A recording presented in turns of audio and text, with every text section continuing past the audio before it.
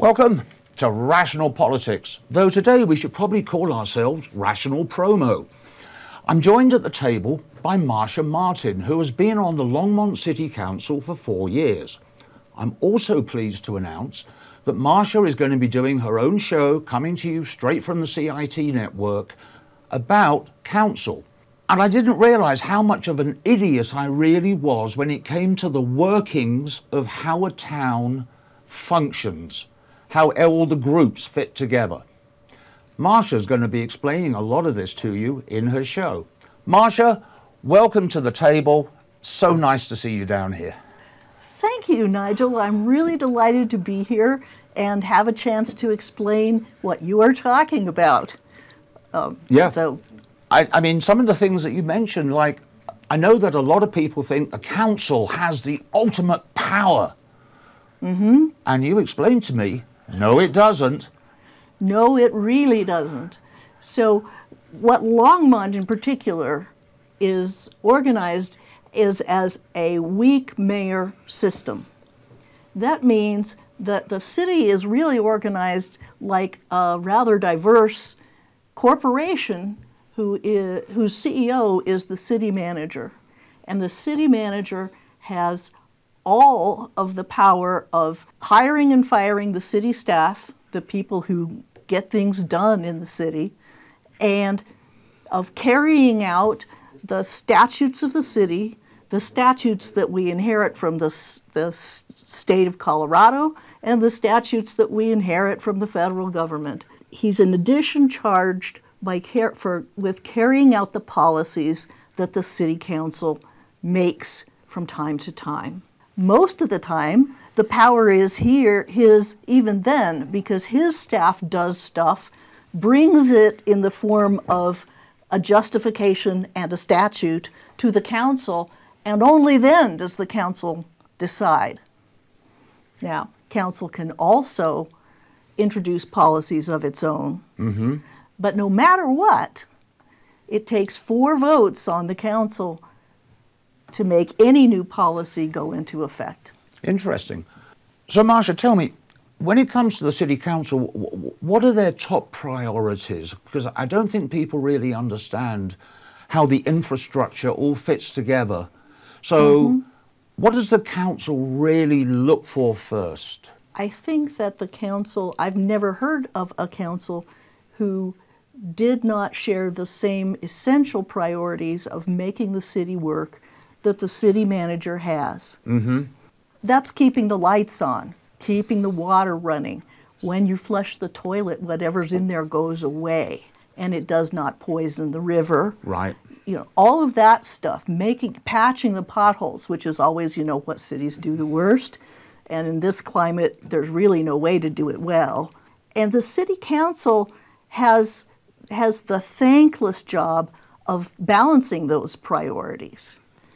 A lot of city council members, or a lot of city councils really, have had trouble facing the fact that they have to let the infrastructure fall apart, or they have to raise rates that the residents pay for the maintenance of that infrastructure, or they have to ask the residents to vote for a tax for themselves to pay for a bond issue to pay for updates on the infrastructure, and none of those are nice choices. Right.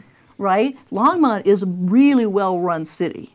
The internet never goes out, the electricity never goes out, the water didn't go out during the flood of 2013, and when you flush the toilet, whatever's in there goes away. Permanently. Permanent, yeah. And it doesn't poison the river, and the waste treatment plant is being upgraded right now, and that's why we had to raise some fees. That's right. And unfortunately, the council has to make those decisions. Longmont is a really green city. A majority of the voters are concerned about climate change. They're concerned about wildlife and preserving the wildness of the area that we live in, preserving wildlife. And some of those people don't care how much it costs. They just want that to be the top priority. But at the same time, we have a really large number of Yes. people who, who don't get to the end of the month with $5 more to pay on their utility bill. Right. So the kind of policy decisions that the city council makes the most often are, well, how do we solve that problem? We could, for example, charge a low electric rate to people who use only a little electricity and a higher rate to people who use vast amounts of electricity, because presumably, if they're using vast amounts, it's because they can afford to. Right. Or they can afford to insulate their house. Or, those people have agency and options, whereas the people who are at the low end of the income spectrum don't have options. Right. And that's what we did, for example, the last time we considered upgrading or updating our grid and increasing the electric rates to pay for it.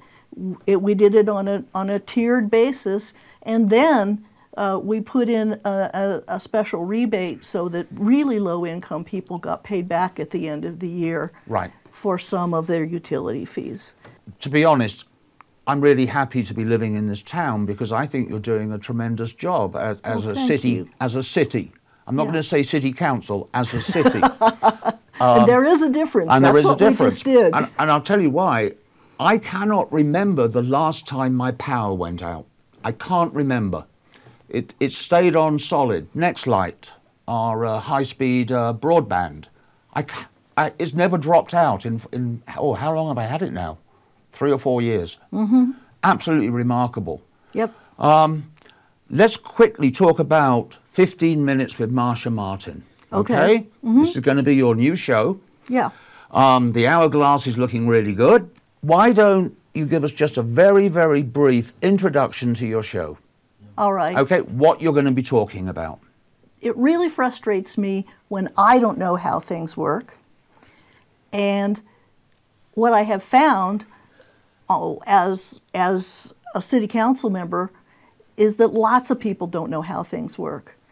And when you don't know how things work, it's sometimes hard to tell what the right approach to making them work is. And I would say that in not just in Longmont, but in most cities and at all levels of government for that matter, the thing that government is worst at is communicating with the public and giving them the understanding they need to get along with the system. And that means people don't get access benefits that they're entitled to get. They get tangled up in some system, where they incur a fine that there was no reason for them to incur a fine just because they didn't know they were doing anything that could cause a fine, And if somebody is infringing on, their personal territory, their property rights, whatever, they don't know what their recourse is. Mm-hmm.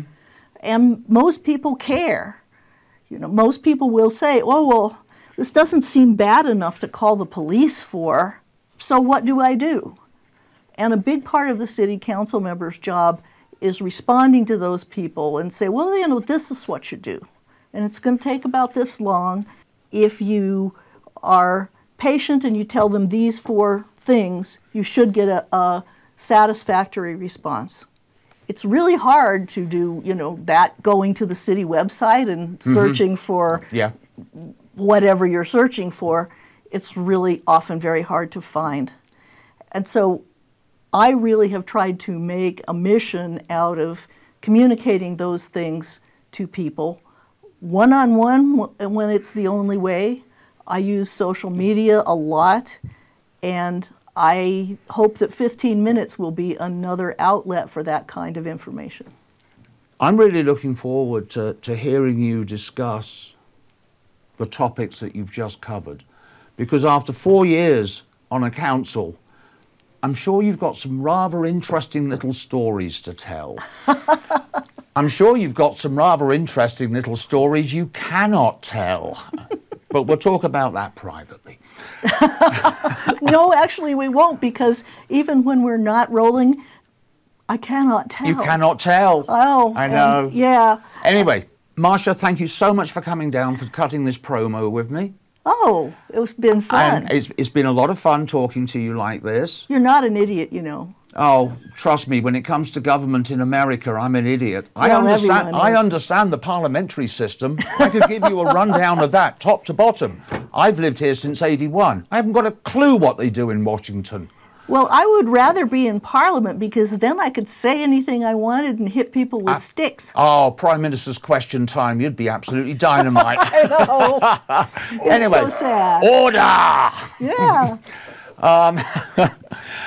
So everybody, look for the new show coming to the CIT network, 15 Minutes with Marcia Martin.